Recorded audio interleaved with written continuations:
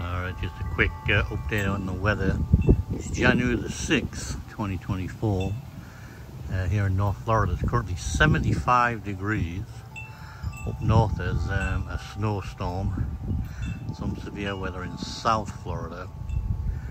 And then there's another storm brewing in the west, and it's going to be even bigger, slightly warmer and wetter.